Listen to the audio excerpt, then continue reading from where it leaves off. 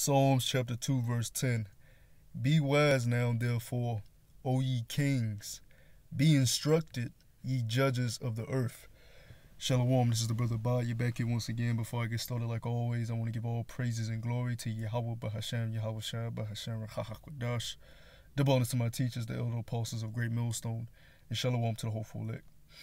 Yeah, I'm going to touch on the topic of leadership, because we are the princes, all right, of Yasha Allah. We are the sons of the Most High, all right. We are the princes waiting for an inheritance to be kings and sit on thrones. But just because every Israelite son, all right, just because every Israelite son is a prince, doesn't mean the Lord is dealing with them right now. The Lord is only dealing with the hopeful elect, all right, the elect, beginning with the 144,000, the government body.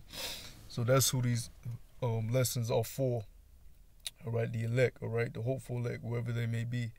And us being princes, all right, waiting on our inheritance from our big bro, Yahweh Shah, we are being instructed, all right, we are being taught, we are being disciplined during our punishment, which is this captivity we have under the age of Esau. Right now, you see it a lot of guys want to be kings and sit on thrones, but they don't want to do the necessary things to reach that pinnacle. All right, I've been watching a show dealing with, a king and his son is the prince. And one thing you see in that show is that the prince likes to, he wants to leave the palace and go do regular things like the rest of the civilians of his nation. All right, he wants to go out and party all the time, have fun all the time, just running, be a young man. He's a prince, but he's bound by the palace rules. He's bound by his father's rules, and he can't do what the ordinary citizen of his nation does, because he's being prepped for leadership. He's being prepped to rule and reign. All right. So here it is. You have us brothers that are in these camps. All right. We're all following, or should be following Yahweh Bahashem, Yahweh Shah, and following, the elders on down, the leadership on down. We all are followers. We all are likened unto sheep. Right. Let's go to 1 Corinthians, the 11th chapter, real quick. Touch on that quick point that we should be exhibiting the attributes of a follower. What am I spelling wrong? Let me just type the whole thing out. 1 Corinthians, the 11th chapter. Let's go to verse 1. This is Paul speaking. It says, "Be ye followers of me, even as I also am of Hamashiach, Yahweh Shah." Right? So we're all supposed to be following, the paths of the righteous men before us that are following after Yahweh Bashem, Yahweh Shah. But for what though? What's the purpose of us following? To be made into leaders. All right? That's the ultimate goal. That's what the Lord is preparing his sons to do, to lead the nation, all right, to lead the people of this earth, beginning with the 144,000, all right, and the rest of the great multitude. That's what the whole purpose of following is about. So you, in turn, yourself can be a great leader. Now, what is leadership, right? Guys sometimes mistake, being a leader with, I go to camp and I shout at people and I cut people with the scriptures, right? I'm on the camera, showing how much knowledge I got with the scriptures. Or they may confuse leadership with just putting up videos. I put up the most videos, which all that plays a part. All that is about, what I'm going to go into. But the main trait of a good leader is to be a good example, all right? Because what did I just say? We're all sheep, we're followers, but we're also being made leaders, right? So as you get men under you, all right, as you get people under you following you, you want to be a good example to them, like the men before you were a good example to you. Now, you know, our elder apostles are great examples, all right, and the men on down that's following in that stead. But you can have just a rebellious nigga that takes it upon himself not to follow the example. You always gonna have those guys come around, all right. And how do you be an example?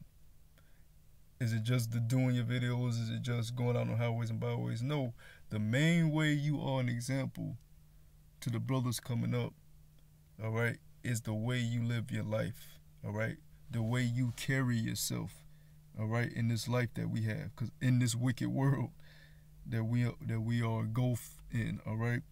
Let me get the first scripture I want to get. 1 Timothy, the 4th chapter. 1 Timothy chapter 4. Let's go down to verse 12. It says, 1 Timothy chapter 4, verse 12. Let no man despise thy youth, right? Because majority of the followers of the Lord are young men.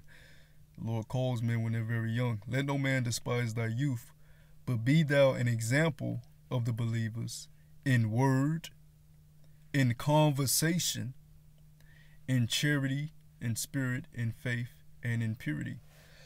Now it says, in word and in conversation. What should your conversation be? Should your conversation majority makeup of nigga shit or worldly shit? Now we understand that we have these jobs, and you know we have to put on our Clark Kent, all right, and you have to have the balance of knowing, you know, basically how to blend in like a chameleon, right, to get through your daily life, all right, to get through your journey here in this captivity. But Jake likes to use the excuse of balance to be a nigga, all right.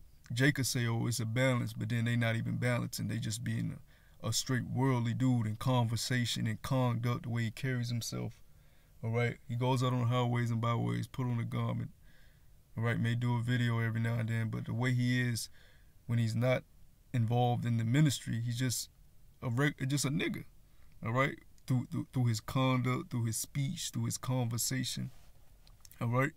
And you know a guy by the company he keeps, all right, and like I said, about his conversation. Matter of fact, let's get that in what your conversation is supposed to be anyways.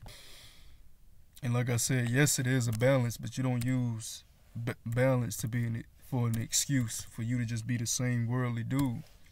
It's not what this truth is about, right? And I'm gonna get into that too, that this truth is supposed to make you into a whole new man, all right? Those attributes that you learned in the world, all right, those are supposed to be broken off of you, man. As you grow in the truth, you're supposed to be growing. I understand your first couple years in, you know, you still got a lot of those traits, but Jacob be, you know, pushing 10 years in the truth, and still got them niggly attributes, haven't grown at all right.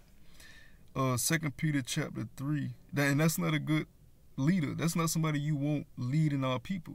That's not a good example, right? A guy that has folly conversation, folly conduct, right? Always drunk, right? Always lazy, right? Always talking about nigga shit. You know the 2/3 conversation, man. I ain't gotta go too deep into that. But this is 2 Peter chapter 3, verse 11. It says, seeing then that all these things shall be dissolved. What's gonna be dissolved? Right, this current age, this current rulership that we're under the age of Esau.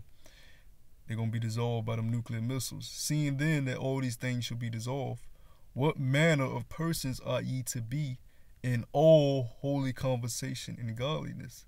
Right, so your conversation is supposed to be holy, set apart, different from the world, all right? Based upon what you're learning in this word here. Washing yourself, renewing yourself in the word, right? Let's get that, because when you wash yourself, you become clean, all right? Refreshed, renewed. here, here it is. We're trying to get to the kingdom. We're trying to get our inheritance. We don't want no guy that's stuck being in the world, a worldly behaving nigga, right? That's claiming to be an Israelite on the outward, but inward he ain't changing. The Lord don't want nobody like that, man. Yeah, fuck us. More importantly, the Lord don't want nobody like that in his government. You ain't a good example for the people. You gonna lead people to talk about your favorite rapper all goddamn day. All right? Or your favorite, your favorite liquor all damn day.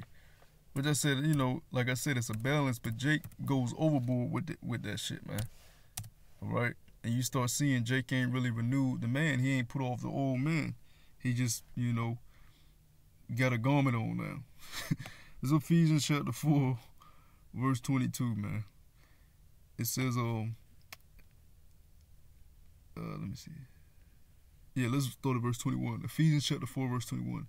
If so be that ye have heard him and have been taught by him, as the truth is in Yahushua, that ye put off concerning the former conversation the old man. So that nigga shit you was engulfed in, hanging around niggas on the block talking about fighting and gossiping and, folly and, worldly matters that don't concern you growing. You got to put that shit off, man. You have to grow to put that shit off completely. It says that ye put off concerning the former conversation the old man, which is corrupt according to deceitful lusts, and be renewed in the spirit of your mind. Right? Your thinking process has to be totally different. The way you conduct yourself has to be totally different. You can't talk and think and conduct yourself as the 2/3 of the nation of Israel. The elect is being prepped to be the leaders of the nation. How the hell are you going to be a leader and you're doing and behaving the same exact way they are? You're not a leader. You might as well just, hey, man, take your garment off, just be a regular Israelite and let the Lord destroy you and come back in the kingdom, because he's going to destroy you anyways because you ain't renewing yourself. You're fooling yourself. Right? It says, verse 24. And that ye put on the new man, a new man, not the same man. This new. Let me get that word. All right, that means you have new attributes, new characteristics about yourself, a new conversation. It ain't the former man; it's a new man. Jake is hard-headed and can't grasp that, man. All right, it says recently made, fresh, recent. Unused, unworn. All right, you've never been this before. Unprecedented, of a new kind. All right, so when people of the world that you knew in the world looks at you, they should see that you've totally done, all right, a whole change in your life. That you're a totally different guy now. They shouldn't look at you and still see the same nigga. All right, really, they shouldn't even be able to hold a conversation with you that long no more, because your conversation has changed. If you can go hours speaking about nigga shit, you ain't put off the old man. All right? It should vex you at a point, because when you put on the new man, talking about nigga shit and worldly shit for hours, it begins to vex you, man. Just like I brought up the example about how we go to work and we have to, play the game. That shit is vexing, man, being around these low-level ass people, man. Listening to the shit they be engulfed in. If you comfortable sitting in that mire, all right, that dirt, all right, of the world for hours on end, and you don't feel uneasy or vexed by it, you ain't put off the old man. You ain't a new man. You still the same dude, just with a garment on. Right? So to be a leader, you have to be a good example, man. You have to be a good example. You can't be out on the highways and byways telling the guy to stop eating Mike and Ike's, and you still eating Mike and Ike's. I'm just giving an example. Can't be out screaming at the nigger woman because you mad because you can't get the woman you want, or you having issues with a woman. You go out on highways by always screaming at the nigger woman, but you as a man, you ain't doing what the Lord requires for you to do as a man. How the hell you gonna yell at a woman, the weaker vessel, when you as a man ain't doing what the Lord requires of you? Jake be having their priorities messed up, right? But see, the elect is not going to do these things. They're not going to do these things. The elect is going to renew themselves through the Spirit. through the spirit and power of Yahweh Bashim Yahushua. All right, the elect is going to work on themselves daily and not get comfortable just because they out in the highways and byways now. They know that it's a steady fight to grow and not stay the same dude. It's First Peter chapter 2. Let's go down to the point, verse 16. 1 Peter chapter 2, verse 16. As free, and not using your liberty for a cloak of maliciousness, but as the servants of Yahweh Bashim Yahushua. So under this grace period, the liberty we have under this grace period, we're supposed to be using this time to be servants of the Lord, to be the best servants we could possibly be, right? Not being comfortable as being, that same old nigga you were in this vile ass society, man, right? Let me get Philippians, the 3rd chapter. We're going to run through these because what you find is it's many times in the scriptures the Lord is telling brothers to be a good example. All right? How can you be a leader of a nation of people? How can you be the leader of anything and you're not a good example? The people in your company are going to totally be out of order, chaotic, right? Not following the right path, which is what you see in Esau's kingdom, right? He's a horrible example, so you see horrible results. It's 1 Peter chapter 3. I said 1 Peter. Philippians chapter 3. Let's start at verse 17. It says, Brethren, be followers together of me, and mark them which walk so as ye have us for an example. All right, so be followers of a righteous man, and mark those men and follow them. Right, follow their characteristics. Right. Verse 18, for many walk, of whom I have told you often, and now tell you even weeping, that they are the enemies of the cross of Yahweh Shah HaMashiach. So you got those that are walking contrary to the ways of righteous men, and the Lord said that they're enemies to his cross. Right? Verse 19, whose end is destruction, whose power is their belly, and whose glory is in their shame, who mind earthly things. Right? That's who the Lord is directing us to, those whose mind and spirit is on the world. Conversation is on the world. Totally engulfed in worldly matters. The Lord knows who you niggas are, man, and he's coming for y'all, man. Especially y'all that are in these camps around brothers pretending. Trying to put on a show. Oh, them brothers can do it, so I can do it too. You know? Oh, this is verse 20. But really, you ain't doing shit because you ain't renewing yourself. Right? That's what the Lord is going to say. What's that saying? He says, who is this that, roughly paraphrased, who is this that came in with these garments, kick him out of the marriage supper of the Lamb? It says verse 20, for our conversation is in heaven, from whence also we look for our Savior, Yahweh Shah HaMashiach. Right? That's what we base our conversation on, these spiritual things of growth. All right? Things that are going to make us into better leaders, all right? While we're following. We're learning these things as we're following to make us better leaders, all right, in the future. And I can go on and on with scriptures on being an example, but I don't want to stress this point here. Because the Lord willing, I'm going to come back with another video with instruction for princes. Let's get Titus chapter 2, because we bring this scripture out about dealing with how young women should be, but the scripture also tells you how the young men should be. All right, let's get Titus chapter 2, verse 6. It says, young men likewise exhort to be sober-minded in all things, showing thyself a pattern of good works. Consistency, a pattern. Sober mind, right? Circumspect on spiritual things, right? Knowing what the hell going on, knowing your weaknesses and knowing that you need to work on them and actually working on them. In all things, showing thyself a pattern of good works.